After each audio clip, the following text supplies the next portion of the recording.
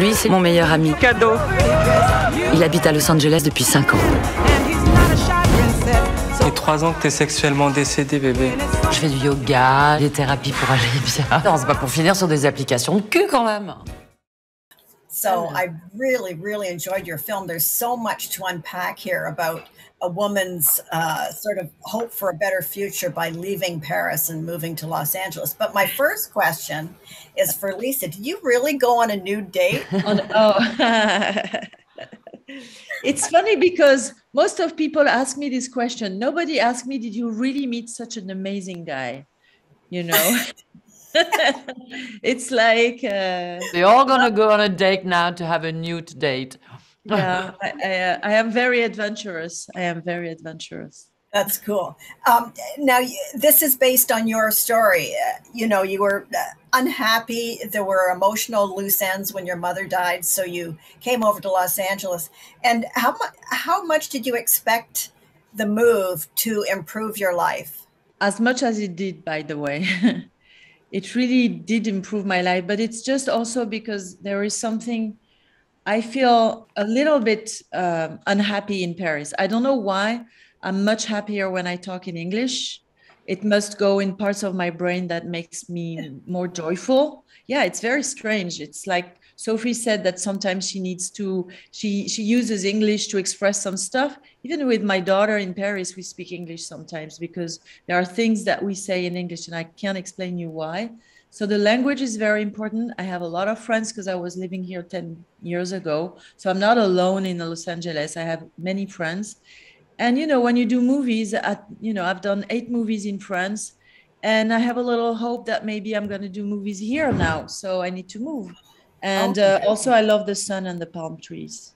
Yes, it's very important. At a certain age, you know, sun and palm trees are really important. I think I get that. Yes, I'm up here and it's like freezing cold. I know. Sophie, you've taken on a really intimate project based on Lisa's actual life experiences, in detailed life experiences. I mean, you've done, you know, interesting in characters before with a connection to reality, but was this extra concerning for you at all? Well, I always feel extra concerned about many, many things, and especially when I like a scenario, I have to feel extra concerned.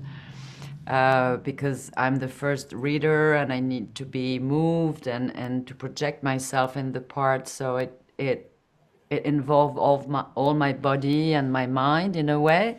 And also because Lisa more personally talks about things that are more looking like who I am in life. You know, I'm a 50-year-old woman. I live in 2022.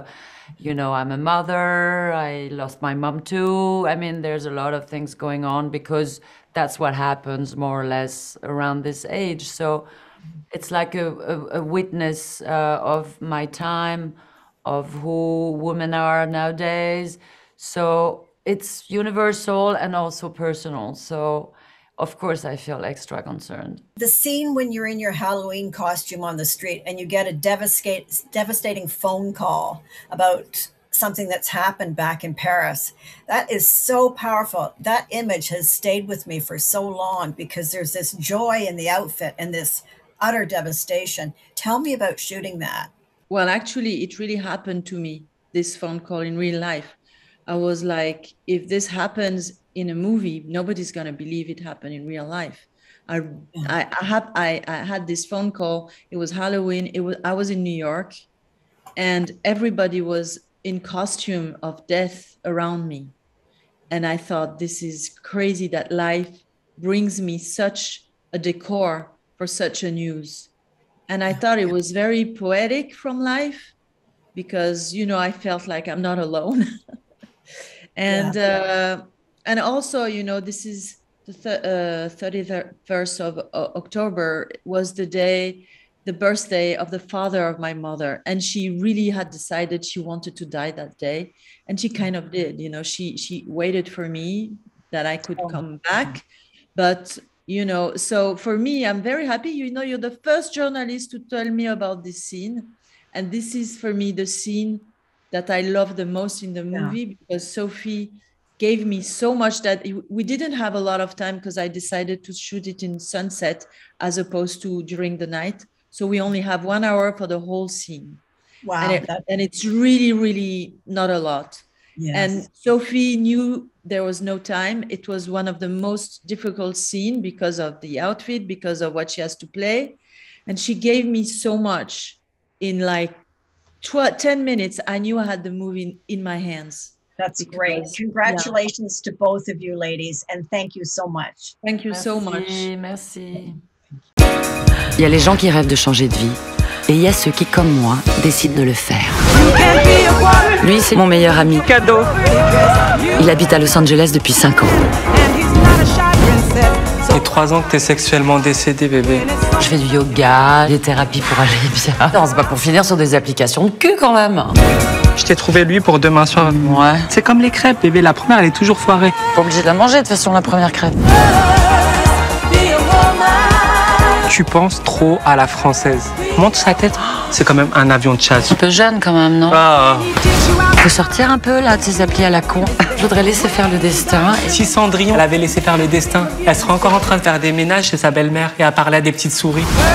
C'est tellement génial d'être anonyme, de coucher avec un anonyme. You're so fucking sexy.